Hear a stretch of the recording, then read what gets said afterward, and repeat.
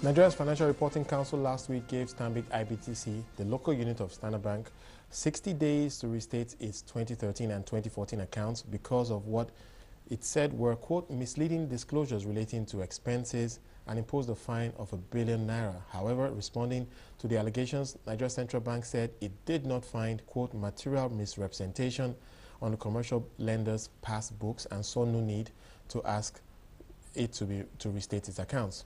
Earlier, Zelda Akindele, managing counsel at Templars Law, joined us to discuss the lessons learned from this exchange. The FRC had actually had a petition from some of the minority shareholders in Stanbic IBTC, and they looked into the accounts.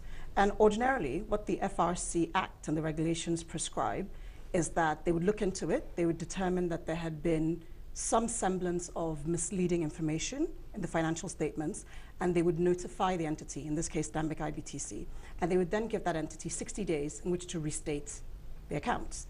But that was if the entity agreed with them. Otherwise, they would challenge the decision. Okay. In this case, they notified Stanbic IBTC, but concurrent with that notification, they imposed certain sanctions. Without a response from, exactly. Okay. That was where the first rancor came about. Okay. Yes. So that's what kicked off all the issues, because they said, we consider your statement, your financial statements. First of all, they said, you have to restate your financial statements for year ending 2013 and 2014.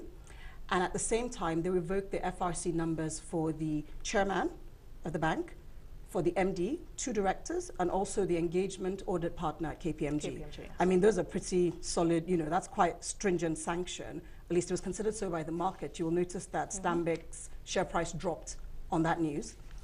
Let me quickly butt in here. Do you think that, because you said those were quite stringent, I want to read a quote from FRC where it says, Stanbic IBTC seems to have a penchant for poor disclosures, which further corroborates the findings in this report. Do you think perhaps because of, I don't know, past precedent, that's why they decided to go this tough on Stanbic IBTC? Well, I'm just asking.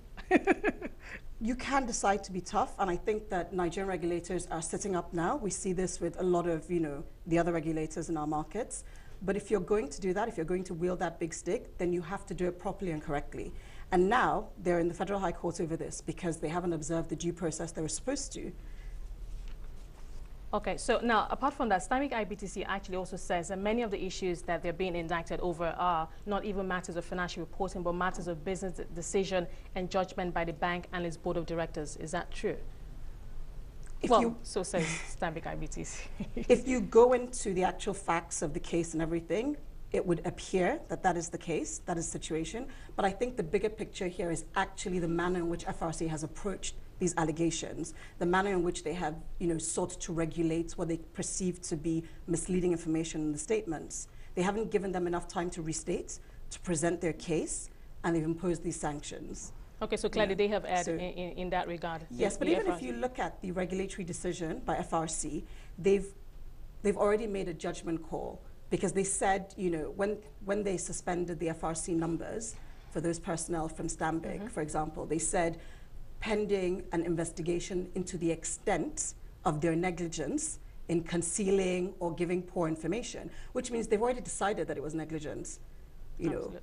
So they haven't allowed that period for the investigation, etc. Look, let's bring in the CBN here. I know, I mean, from past, I know that the CBN is fiercely protective of the banks. Not to say that the CBN won't go tougher on the banks when they err, but how does the CBN come into all of this? We saw the CBN responding on behalf of Stanbic IBTC. Well, it wasn't actually on behalf of Stanbic IBTC, although they came out heavily in favor of Stanbic.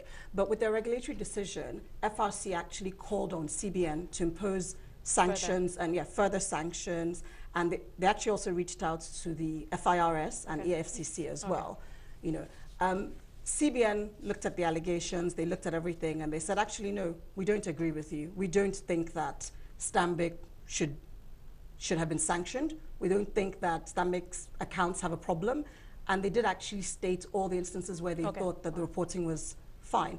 It's surprising that as the apex regulator, CBN will come out so strongly in favor of Stanbic. But I think that gives us a good indication of the market perception.